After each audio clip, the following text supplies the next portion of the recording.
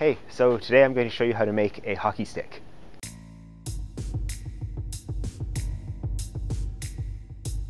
So by hockey stick, I of course mean a cell spreader. They have these available from various stores, but they are fairly expensive. And you can make your own out of a glass Pasteur pipette, and it's much, much cheaper.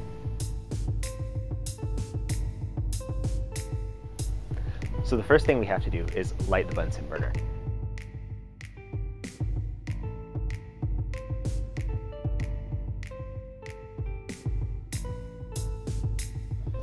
So the first step is to seal off the tip of the pipette by rotating it in the flame so that a little ball of molten glass forms and then seals the opening shut.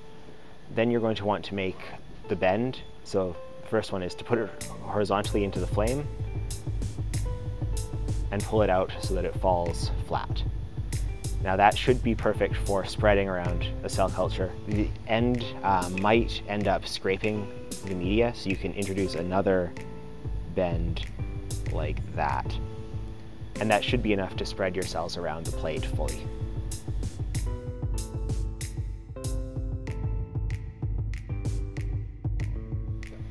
So just like before, we seal off the tip of it, rotating it in the flame, and sealed. Then we're going to want to introduce the first bend of the triangle. So this part involves using the thicker section, so it'll take a little bit longer to melt. And then once it starts to go, we only want a slight angle. Then we'll rotate it around so that we get the flat surface for creating the lawn of cells. And then one more to stop the sealed edge from scraping the media. So in this case, we've got an angled one. It's angled and it will still work to spread the media around.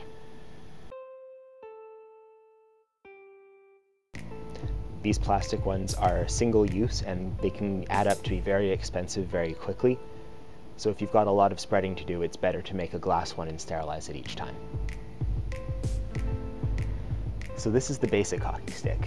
It involved making 2 quick corners and sealing the tip.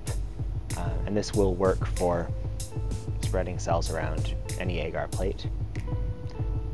So to make the ergonomic deluxe hockey stick, which looks nothing like a hockey stick, you make 3 bends, here, here, and here, as well as the sealed tip.